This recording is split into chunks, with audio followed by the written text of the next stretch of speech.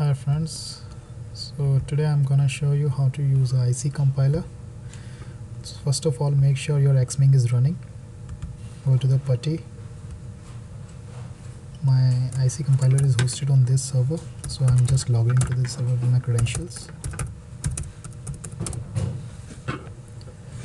Now before using the IC compiler, make sure you have your Verilog code synthesized using Design Vision and have a netlist file and the SDC file, that is a synopsis design constraint file. These two files are generated as the output of a design compiler. So this is one such design available with me.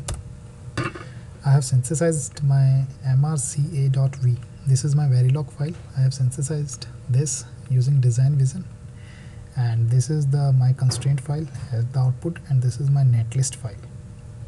So I'll be using both of these two files along with the few other technology files so as to generate a layout for this particular design using the standard cells. So the command to launch IC compiler is icc shell GUI. When you launch this command, your IC compiler will be popped up backend. So here is our IC compiler. So before importing those Verilogs and synopsis design constraint, we have to set up the environment using the different technology files. First of all, setup, application setup. Here I'll be browsing the database file which I have used in my DC compiler as well for the synthesis part. So here, IC compiler, models. These are the database files I have used as well in my Design Vision or DC compiler. So I'll be using the same database file in the IC compiler as well.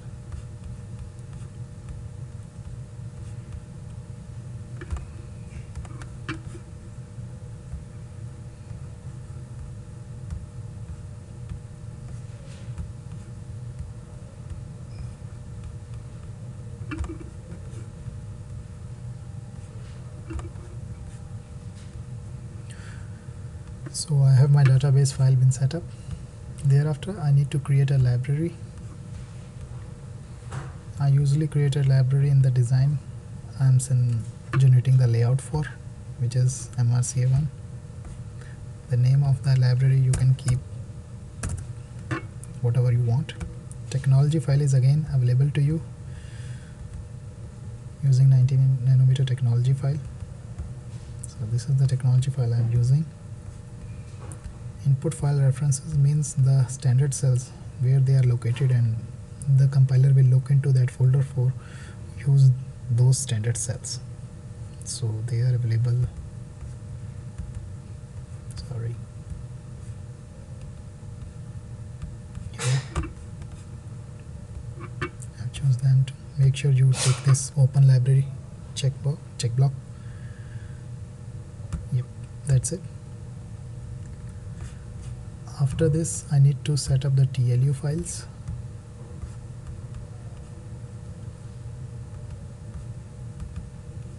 All these files will be available to you through Blackboard. You can download them.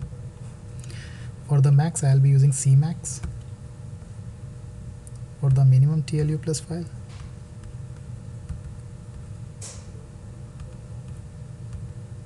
I'll be using CMin. And mapping file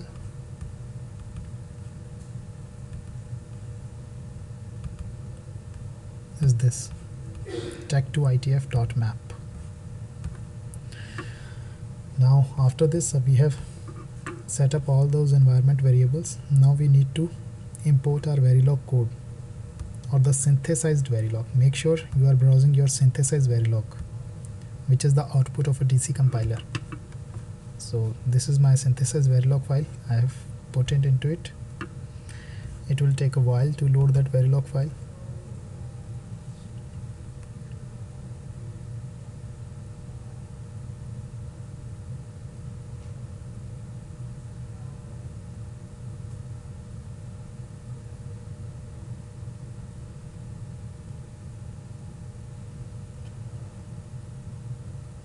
So yeah, this is that Verilog file. It has been loaded. Thereafter I need to upload my design constraint file, that is SDC file as well. So read SDC. I'll be browsing the design constraint file for my present design.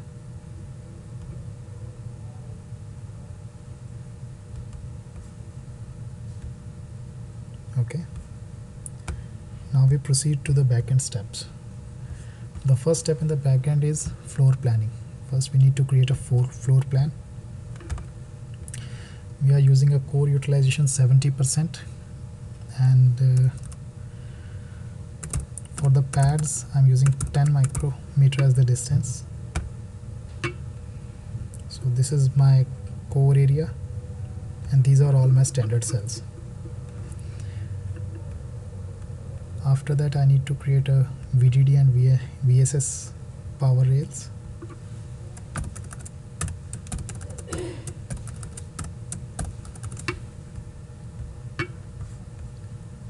Next step is create rings under PreRoute only. I'm creating a rectangular rings for VDD and VSS. My offset is 1 micron between the two rails and the width for each rail is 3 micrometer.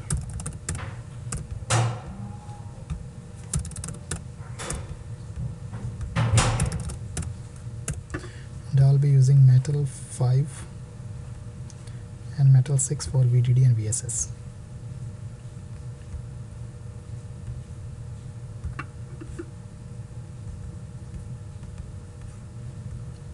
Okay, now you can see that these power rails, this is VSS, this is VDD, here this is VDD, this is VSS. They have been generated.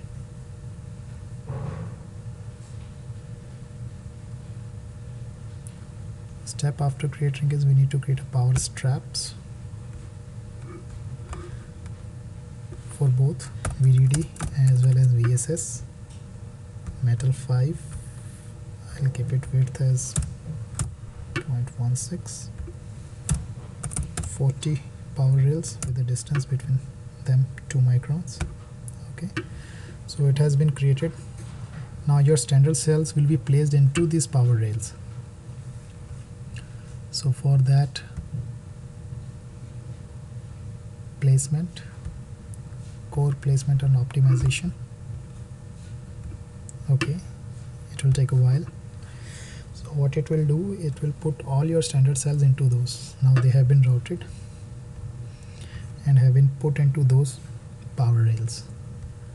Next step is PreRoute standard cells. Go into the routing option, uncheck keep floating rail segment and check mark this extend block to boundaries and generate pins and fill empty rows. Again PreRoute instances. You need to do nothing, just apply or OK.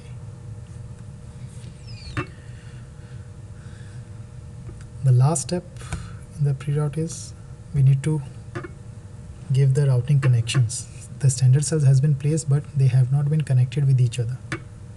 So go to route, core routing optimization.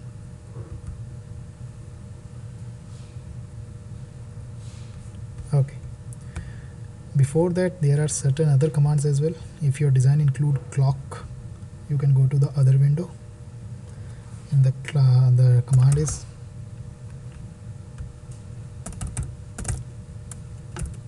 clock opt hyphen fix hold all clocks and report clock tree, which will like show up the clock tree that has been synthesized in your design, and report timing. So it will let you know that in your layout what will be your timing details or what will be your delay. then you can switch back to the other window, and the final step is routing those standard cells or interconnecting those. Medium, I keep the option as such. Okay, it will again take a while.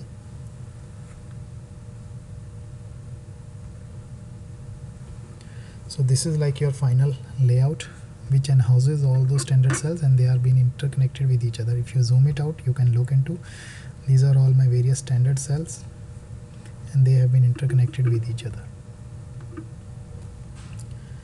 Now you can export the Verilog file.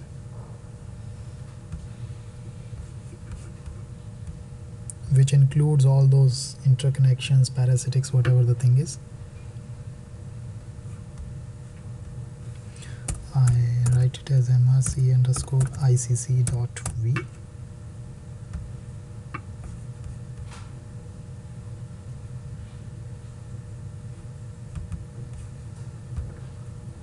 Okay, and you can export your parasitics as well.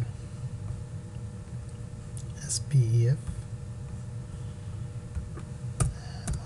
mrca1_spef.spef,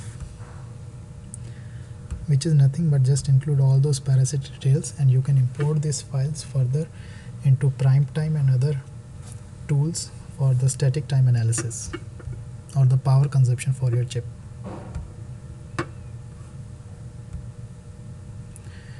Okay, so I have written both of these files. You can also generate a stream or write a stream in a GDS2 format, and eventually can order to any of the foundry so as to design this layout on any of the wafer. So these are the only things that we have required. Thereafter you can save your cell.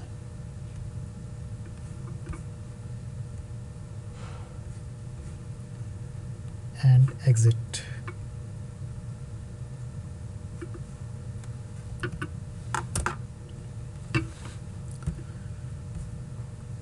Now you can see that these are my parasitic files, and this is my Verilog file at the output of the IC compiler. I can use that file again into the design compiler, and which will get those power, timing and the area details which are quite exact, because I am generating this from a layout level now. So I have my script with me, synthesize.tcl. Here I've already put up my this Verilog file that I have extracted out of that IC compiler, as well as the name of the top module. So this is the clock pin. This is actually a critical path. I have determined this, that my critical path is from input B0 to the output sum 15 during my synthesis part. So this is how, and here notice that I am using the same database file that I have used in my IC compiler. So rest all the parameters are been set up. I need to run this script. The command is dc_shell -t-f synthesize.tcl.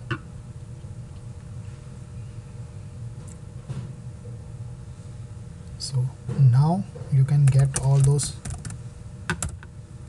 power,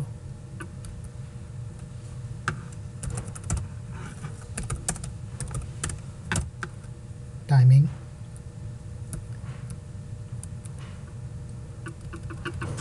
which is 2.70 nanosecond, and area report.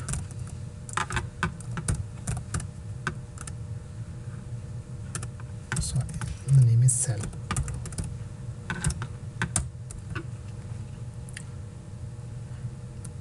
You may find that these figures are different from the figures that you have extracted when you synthesize your design in the design compiler, because here that time your Verilog file is your own Verilog file, which is written in any of the behavioral fashion or whatever the way you like. But here my input Verilog file is the Verilog file that I have extracted out of that IC compiler. So the results here depicts your post layout simulation. So this is all about the IC compiler is. There is also possibility to do this all step with the help of a script. Maybe we are sharing the script as well for this in the very near future. Thank you. Thanks for watching.